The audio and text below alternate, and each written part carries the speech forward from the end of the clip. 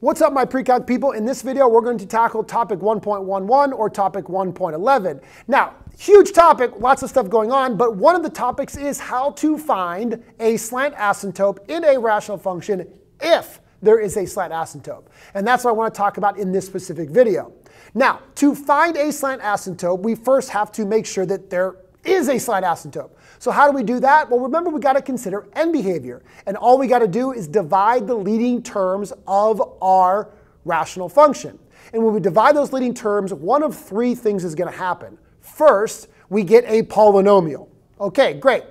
The end behavior will follow that polynomial's end behavior. But here's the kicker. If that polynomial just so happens to be a linear polynomial, that is your sign, flashing red lights, that you have a slant asymptote in your rational function. All right, the second thing that can happen when you divide your leading terms is that you get a value, a constant. We'll just say b to be generic, but you get a number. That means you have a horizontal asymptote at that specific value, and your end behavior to the left and to the right is that value. The third thing that can happen when you divide your leading terms is you get an x in the denominator, which means you have a rational function. If that's the case, you automatically have a horizontal asymptote at y equals 0.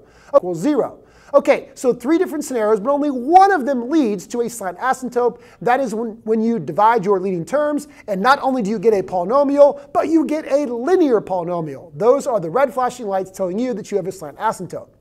Now, once you decide that that has happened and you do have a slant asymptote, to find that slant asymptote, all you have to do is perform long division. Take the polynomial in the numerator divided by the polynomial in the denominator. And the result, the quotient of that long division is your equation for the slant asymptote.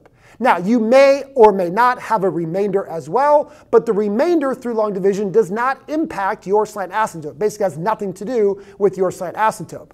But the quotient of long division, when you decide that you do have a slant asymptote, is your slant asymptote equation. So remember, it is a process. You can't just look at a rational function and say, yes, it has a slant asymptote, and here's what it is. You're going to have to do a little bit of work. So first, you do have to confirm that you do have a slant asymptote by dividing your leading terms and making sure that you get a linear polynomial. Then you can actually perform polynomial long division, numerator divided by denominator, and the quotient of that long division is equal to your slant asymptote. Let's look at a few examples. All right, so when we're looking at a rational function like this one, r of x equals 3x minus 5 over x squared minus 9. And the first question, or one of the many questions that can be asked of you is there a slant asymptote? If so, what is it? So the first thing we have to determine is there a slant asymptote? So remember, we got to think about that process of understanding end behavior. So first, we're going to say, all right, I got to think about end behavior because that's going to tell me if I have a slant asymptote, if I have a horizontal asymptote, and where they at. So first, to figure out end behavior, I'm going to divide those leading terms. So I'm going to take the 3x over x squared, reduce, and I get 3 over x. Now, 3 over x is a rational function. Now, what that tells me is that I, first and foremost, do not have a slant asymptote. What I do have is an automatic horizontal asymptote, I'll just call it HA, at y equals 0. So therefore, my end behavior to the negative infinity and to positive infinity is both going to be 0. So this problem doesn't even have a slant asymptote. Now, the other thing I want you to notice is that the numerator degree is smaller than the denominator. You can't perform long division in that situation anyway, and to find slant asymptotes, you need long division, but I can't do long division, which is more evidence as to why there is no slant asymptote. All right, in this problem, we're going to start off with the same idea. Is there a slant asymptote? If so, let's find it. So let's see here. We're going to divide those leading terms to think about our end behavior first, x squared over x, and that results in just x. Now, there's two really important things that I notice. A, this is a polynomial, which means that the end behavior of my rational function will mirror the end behavior of this polynomial x. But the second and more important thing for what we're talking about right now is that it's linear. So when you have a polynomial function, when you divide your leading terms, and it's a linear polynomial, that is a sign that yes, you do have a slant asymptote 100%. Now, how do you find that slant asymptote? Well, that is where you have to do long division. So I'm going to take the x squared minus x minus 20, and I'm going to divide it by the x minus 3, and I'm going to perform the long division. How do I turn an x into an x squared? I'm going to multiply by x. X times x is x squared. Negative 3 times x is negative 3x. And then, of course, I'm going to subtract. X squared minus x squared is 0. Negative x minus negative 3x is a positive 2x minus the 20. How do I turn an x into a 2x? I'm going to multiply by 2. 2 times x is 2x. Negative 3 times 2 is negative 6. And then I'm going to subtract again. 2x minus 2x is 0. Negative 20 minus negative 6 is a negative 14. Remainder and quotient. Now listen to me really good right now. When you decide you have a slant asymptote and you're asked to find that slant asymptote, only the quotient of that long division is your slant asymptote. The remainder, the negative 14, does not have any impact on actually what that slant asymptote is. So the formula or the equation of my slant asymptote is y equals x plus 2. I don't need the negative 14. Now, if I was asked for the result of the long division, yes, the remainder certainly matters. But in terms of finding the slant asymptote, it is simply the quotient when you perform that long division. All right, here's another example. So again, I'm going into it saying, I don't even know if I have a slant asymptote. So how do I make that decision? Divide your leading terms and see what happens. And when I divide my leading terms, I get a 2x. So again, two really important things happen. First, it's a polynomial. That means I do not have a horizontal asymptote. Second, it's a linear polynomial, and that is the red flashing lights going off that are telling you that you do have a slant asymptote.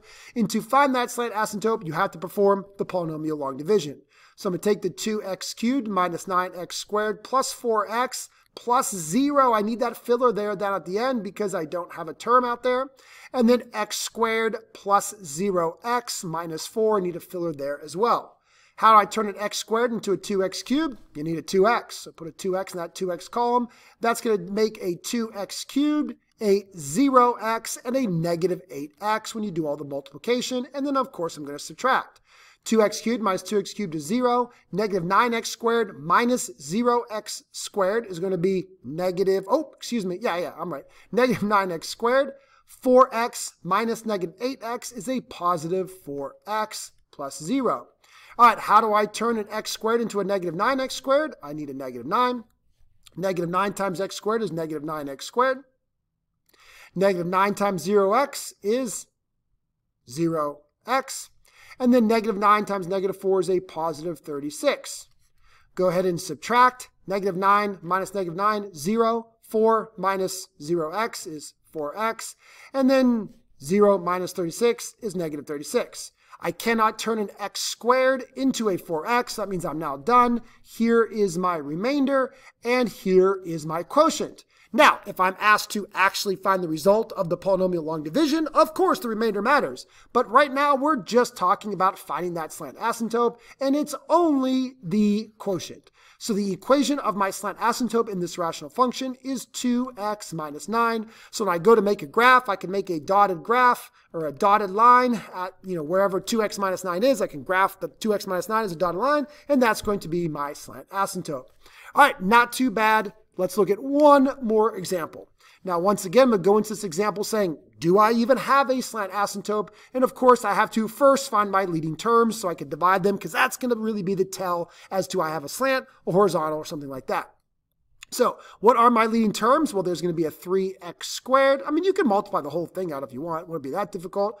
But I only really need leading terms right now. So that's going to be a 2x squared. And when I divide them, I just get 3/2. Now, that is not a polynomial function. That is a constant function, which automatically means, first and foremost, I do not have a slant asymptote. I have a horizontal asymptote at y equals 3/2. Nice and simple. Now, if I determined that I did have a slant asymptote, then I would have to multiply the numerator and denominator out and go ahead and perform the polynomial long division.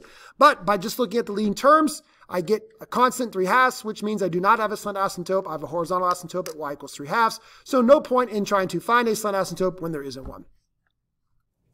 All right, so that is it for finding slant asymptotes. Overall, I hope you don't think it's too difficult. All you got to do is make sure you have one, then go ahead and perform polynomial long division to actually find the equation of that slant asymptote. All right, hopefully you enjoyed it. Be ready for the next video. Topic 1.1 was really big, so this is not the only video for it, so please stay tuned for more.